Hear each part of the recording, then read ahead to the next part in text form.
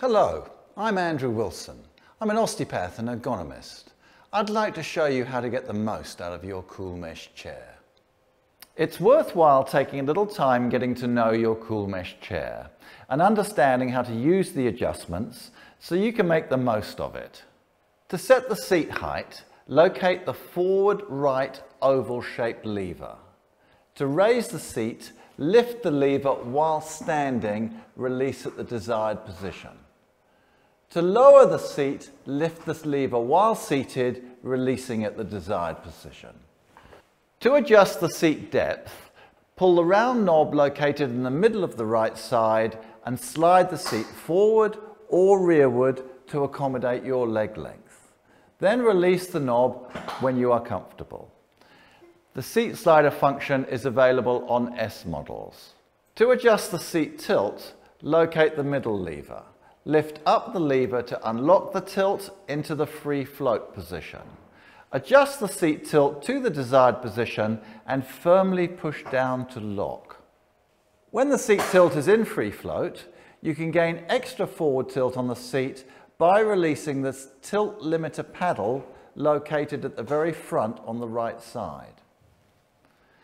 Aim to sit with your hips a little higher than your knees with a forward sloping thigh while making sure there are no pressure points. You can leave the tilt paddle in free flow position to allow regular movement and variation of posture. You can change the resistance of the seat tilt tension by adjusting the knob under the seat. Turn clockwise to increase the tension or turn anti-clockwise to reduce the tension until it matches your body weight and allows movement while still providing support.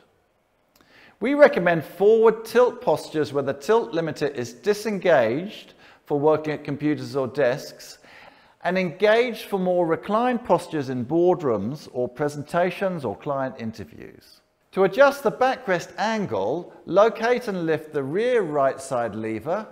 While sitting in your normal working posture with your arms forward, let the backrest angle move so your posture is balanced and your spine supported. When you found your balanced posture, lock the position by firmly pushing down the lever at the desired position. To change the backrest height, grasp the backrest at its base, raise to its highest position. This will release the mechanism and it can drop to its lowest position. You can now raise the backrest to one of its 5 preset positions so you can choose optimum support for your spine and pelvis.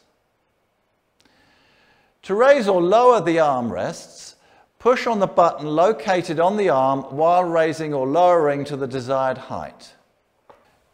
To adjust the arm width, locate the arm knobs positioned under the seat, loosen the knob and slide the arm in or out.